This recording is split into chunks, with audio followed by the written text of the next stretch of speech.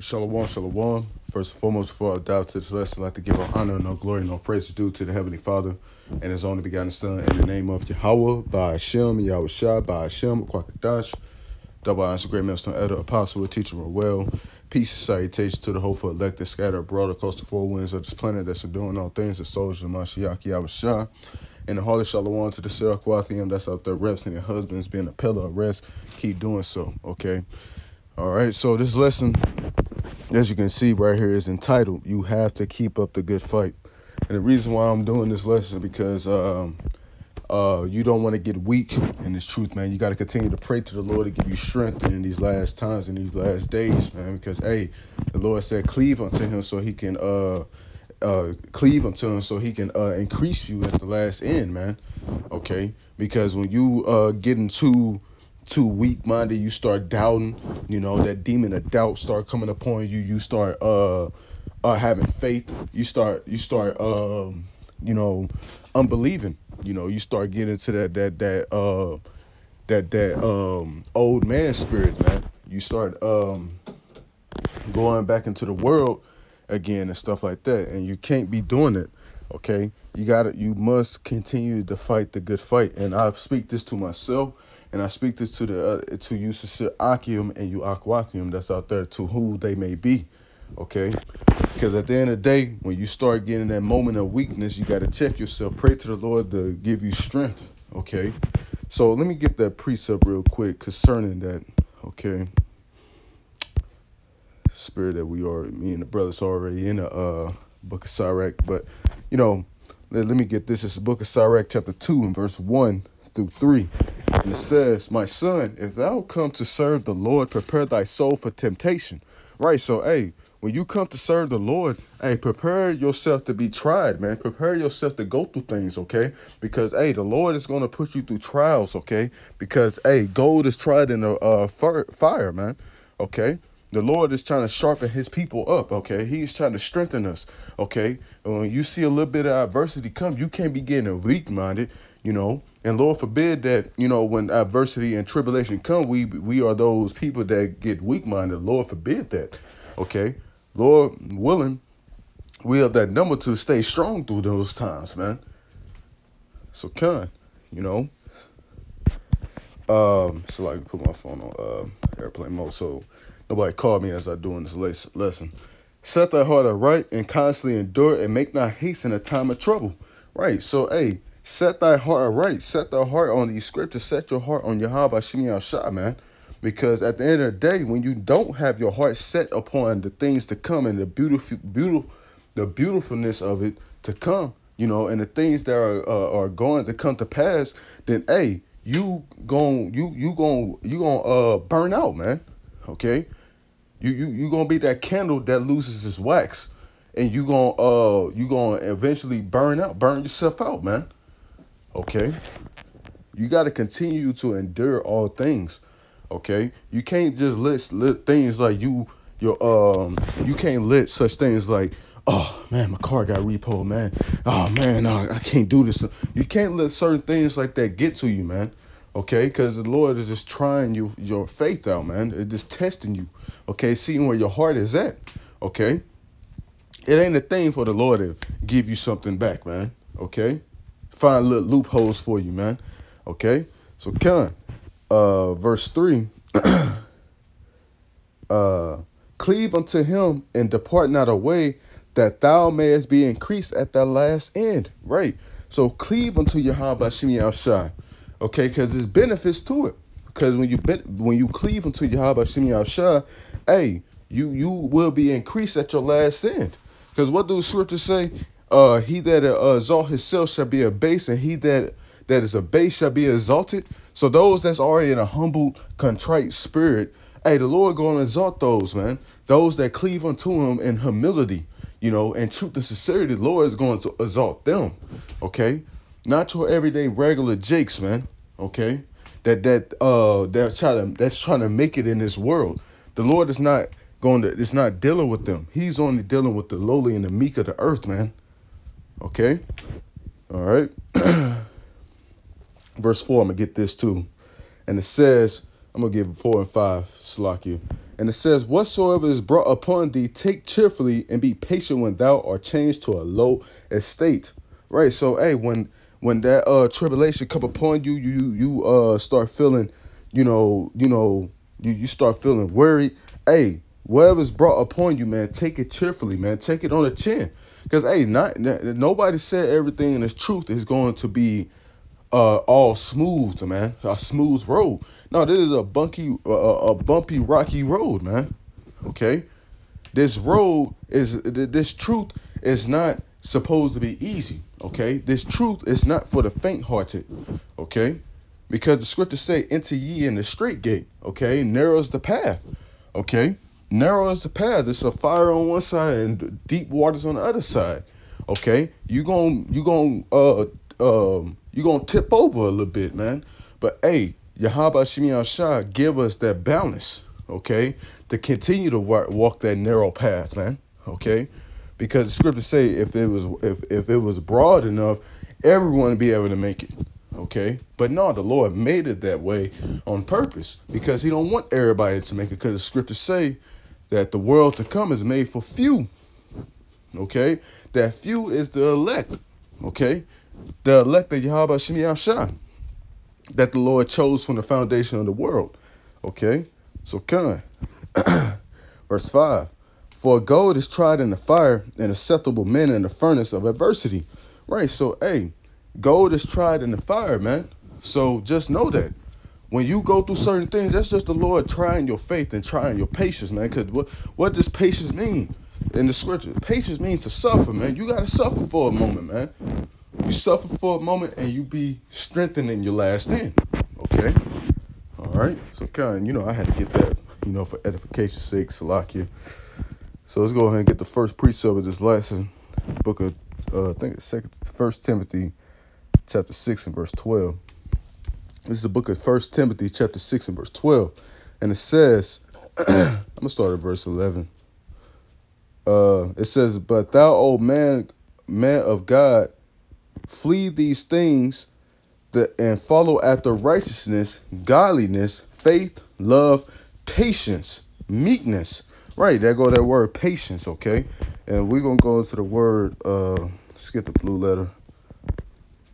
Blue letter.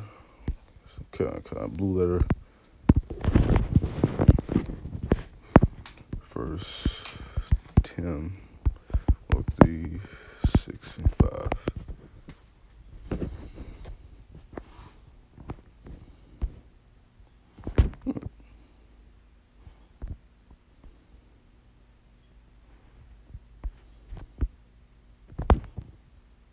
Oh, 6 and 11. Salakia.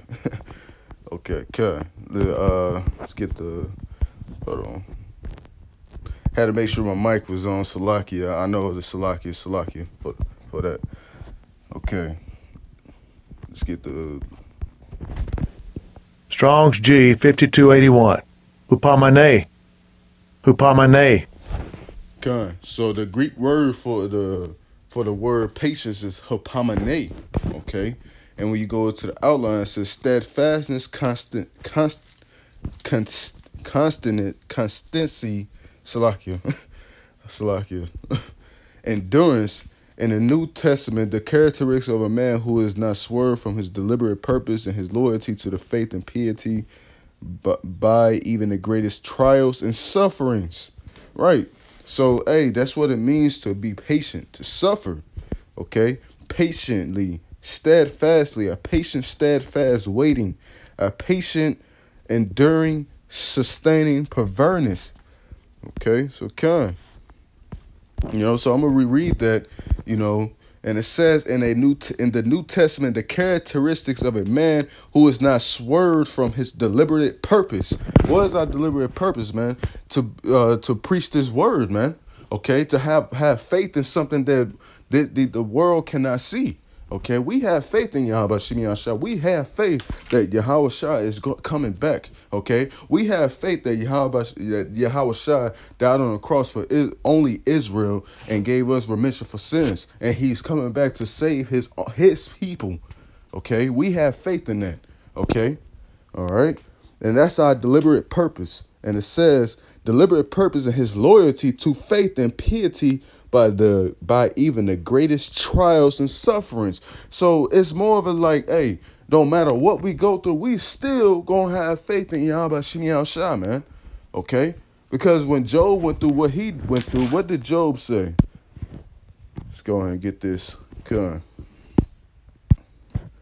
Though he slay me. This is Job chapter 13 and verse 15. Though he slay me, yet will I trust in him, but I will maintain my own ways before him. Let's get this in the NLT. And it says, God might kill me, but I have no other hope. I am going to argue my case with him. So hey, though he slay me, I trust in him. So, hey, when Yahweh Shem Shah put us through things, man, we'll still have faith in him because, hey, he only doing it to chastise us, to whoop us for the wrong we did. Because, if you want to be technical, even we all worthy of death of the shit that we done in the world, man. And guess what? The Lord had mercy on us, man, to be called into this truth and to get a second chance, man, okay, to get it so we can get it right, okay? So we can get it right this time go around, man. Okay. This is the whole purpose of that. We been here multiple times and we fucked up multiple times, man. Okay. We and it's like, man, we came into the truth. We trying to make sure we make our calling and election sure because we fucked up, man. Okay. We did some shit that we wasn't supposed to be doing. Okay. But the Lord gave us a second chance, man. That's called mercy. Okay.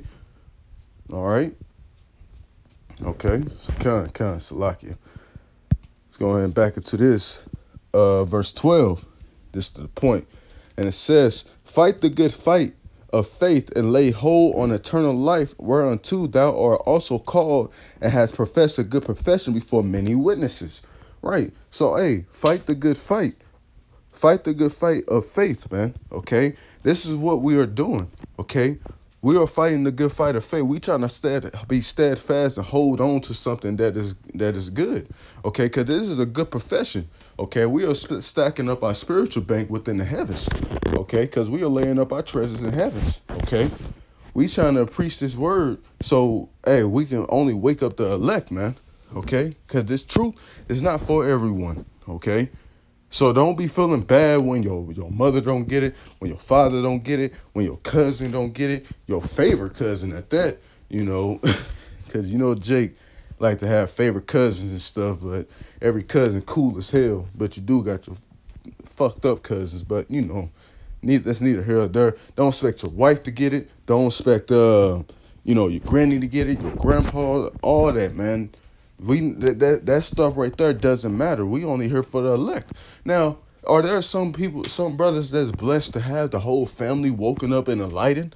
That's beautiful, man. But hey, most cases, 10 out of 10, it's not like that for every brother. Okay, it's not like that for every sister. Okay, where everyone is in the truth in the same household. Okay, that's rare. Okay. But so this is a good profession, man, because at the end of the day, these jobs that we working here, man, we ain't getting no good benefit off this shit but a damn paycheck, man, to sustain the fleshly needs, man. But no, we need spiritual needs more than fleshly needs, man. So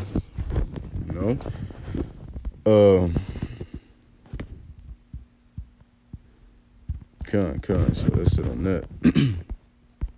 Let's go ahead and get the book of Ephesians, chapter 6 and verse 10. 6:10 through 18. And the reason it says, finally, brethren, be strong in the Lord and in the power of his might. Put on the whole armor of God that ye may be able to stand against the wiles of the devil. Right, so when warriors want to go to war, do they go out to war without any armor on, or they just go to war just as they are? They go out in a regular t-shirt, and some damn cargo shorts with a damn sword in their hand and just get fucking slaughtered. Okay? No, you got to put on armor so you'll be able to be protected against your enemy. Okay? So an arrow won't pierce you in your shoulder. Okay? Pierce you in your leg. Pierce you in your head. Okay? A protection layer. Okay? And that's what this is basically get into a spiritual armor. Okay? Because we got to put on these armors because, hey, we dealing with we dealing with the principalities of the darkness here, man. Okay, the rulers of darkness in this world right now, man. And they rule nothing, they rule in darkness and wickedness, man. Okay, and we gotta put on the armor of God to be protected from them because, hey, their philosophies, their way of living is all around trying to attack us. And we gotta be able to have that armor to be able to have that layer of protection on to defend us, man. Okay, and having faith. Okay. So verse 12, for we wrestle not against flesh and blood, but against principalities, against powers, against the rulers of darkness of this world, against spiritual wickedness in high places. So for we wrestle not against flesh and blood, but against principalities, against the powers, against the rulers of darkness. Right? Who are the rulers of darkness? These damn Edomites, these banker elites, your Rothschilds, your Rockefellers, and the other families that we never heard of. Okay, because hey, it's families out here that we never heard of that's up there too, man. Okay, but them the main ones we know. Brothers probably know more than me, but them the only two I really know for real. Salakia. But, we wrestling against the elites here, man. Okay, and their ways of living and things they promote, and we got to put on the armor of God so we can be protected from their ways of living, man. Okay. And it says, but against principalities, against powers, against the rulers of darkness of this world, against spiritual wickedness in high places. Wherefore, take unto you the whole armor of God, that ye may be able to withstand in the evil day, having done all to stand. Stand therefore, having your loins girded about with the truth, and having on the breastplate of righteousness, and your feet shod with the preparation of the gospel of peace, and above all taking the shield of faith, wherewith ye shall be able to quench all the fiery darts of the wicked. And this is one thing I know about shields, man. Yeah, you can have the sword, but hey, that shield, man, I'm telling you, I used to play video games where you can hit somebody with the shield, and the shield do more damage than the sword. You can actually you can kill somebody with the shield, man. Because you hit them dead in the head with it, hey, you can give them brain damage. You can break their skull. And that's why it says having the shield of faith, because hey, that shield is a powerful defensive and offensive thing, man. Because you can use the shield for a defense and an offense, man. Check that out. That's one thing you gotta, for those that are new to the truth, that's, sure brothers probably know that you could use the shield for offense and defense, man. Because guess what? We have faith that Yahweh Ba'Shem Yashah is going to fight for us and defend us, man. Okay? That's having faith in him, man. We know he going to fight for us and defend us in the evil day. Verse 17. Take on the helmet of salvation and the sword of the Spirit, which is the word of God, praying always with all prayer and supplication in the Spirit, watching thereunto all perverseness and supplication for all saints. Right. So, hey, this is why, you got to put on the whole armor of God, because, hey, that's one way to make sure you remaining strong in this truth, man. Okay. You armored up, man. Okay, you ready to go into war, and you ready to go to this spiritual war, man. Okay, because hey, this world right here is ran by nothing but wickedness and folly, man. Okay, that's all this place offers, man. Nothing but wickedness and folly. Okay, there's nothing really here to really be glad and happy about, man. Okay. So that's it on that. Lord will this lesson be edifying to those that watch. Let's go and get the book of Sirach, chapter 2, verse 11. And I think I probably read this at the start of the lesson. But hey, that's how the Spirit works. I already read half of it. But let's get 6 through 11. Okay. So it says, we back in the book. This is Sirach chapter 2 and verse 6 through 11. And it says, believe in him and he will help thee. Order thy way aright and trust in him. Right. So, hey, who you have to have your trust and faith in? Yahweh Shem Shah. Them two omnipotent beings gonna get us through these situations. Okay. All right. Verse 7. Ye that fear the Lord, wait for his mercy and go not aside lest ye fall. Because if you don't fear the Lord, then that's you don't have that healthy fear. You don't have that healthy fear, and ye fall. You become weak. Okay, you become weak. You become vulnerable for all sorts of attacks. Your armor is becoming brittle. It starts chipping away. It starts falling off. Okay. Verse 8. Ye that fear the Lord, believe on him, and your reward shall not fail.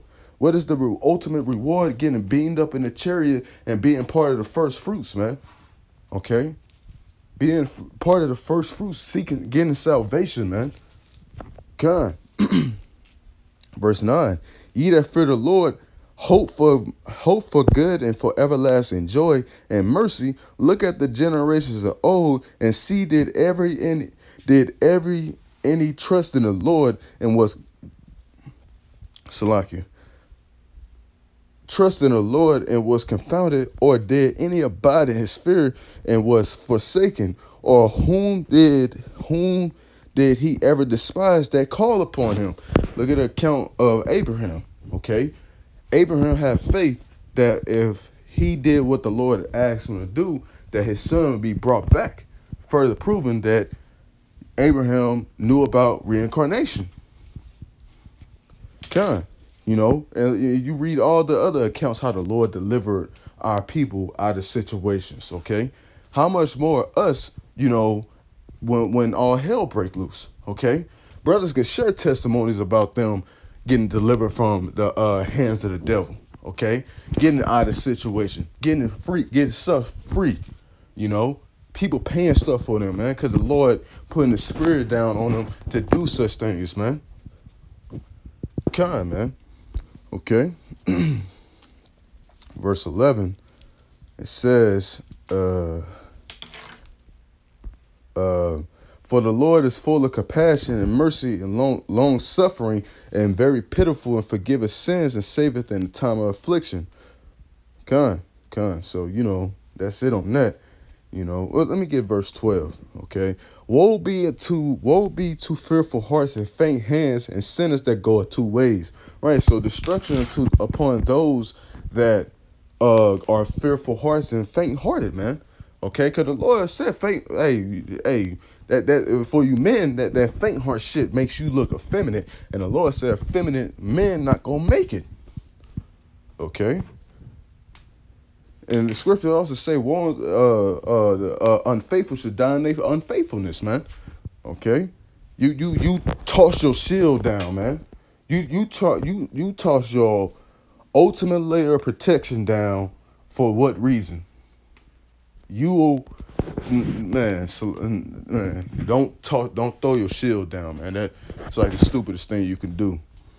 Okay, verse 13. Woe unto him that is faint-hearted, for he believeth not, therefore shall he not be defended. Right. So if you are faint-hearted, you scared. Don't get me wrong. It's gonna be some moments where you might get a little scared.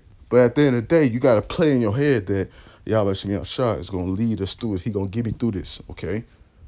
You gotta remember that. That's why the scriptures say wisdom and knowledge shall be the stability of thy times. Okay. Verse 13, verse 14, and it says, woe unto you that had lost patience, and what will ye do when the Lord shall visit you? Right. Woe unto you that lost patience. You ain't want to suffer no more. You just like, man, I'm gonna avenge myself, man. I'm gonna take things into my own arms. You can't do that, man. You can't rush the Lord, man. You can't rush him. You ain't gonna be defended. Okay? You just gonna be left out there to die. Okay? All right. Con, that's it on that. Let's go ahead and give one more precept on signing off. Lord willing, this lesson is edifying. Salakia for being long-winded. Con. Let's go ahead to 2 Peter chapter 3 and verse 8 through 9. And the reason it says, but beloved, be not ignorant. Oh, Salakia. Nope. Yeah, let me make sure this is the right one. Yep. Con, this is 2 Peter chapter 3 and verse 9. And it says, the Lord is not slack concerning his promise. I'm going to start at verse 8. And it says, but beloved, be not ignorant of this one thing, that one day is with the Lord as 1,000 years, and 1,000 years as one day. The Lord is not slack concerning his promises, as some men count slackness, but is long-suffering to usward, not willingly that any should perish, but all should come to repentance. Right, so, hey, the Lord is long-suffering, man. He gonna put you through trial and error, man, okay? So he can sharpen you up, man, okay? So he can sharpen you up, man. So you can be that fine, polished gold, okay, that's worth and value, that value goes up, okay? Because you are polished, you are made clean. You got all the impurities, as in your sins, out of you, man. They've been abolished out of you, man. Okay? You've been buffed out. Okay? So so with that, Lord willing, this lesson is edifying to you, Akim and Aquathium that watch. So with that, I'd like to give our honor and all glory and all praises due to the Heavenly Father and His only begotten Son, in the name of Yahweh, by Hashem, Yahushua, by Hashem, Kwakadash, Dabban Square Minister, Elder Apostle, teaching well. Peace, salutations to the hopeful elect that scattered abroad. Till next time, to this video, Shalom.